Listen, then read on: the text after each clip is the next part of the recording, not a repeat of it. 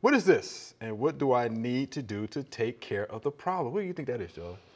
It looks like moles to me because the dirt is disturbed, like it's been pushed up rather than dug a hole. So I would think it'd be moles. I would think so. Yeah, they pretty much just pushed it up. You know, just tunneling through, probably looking for food somewhere.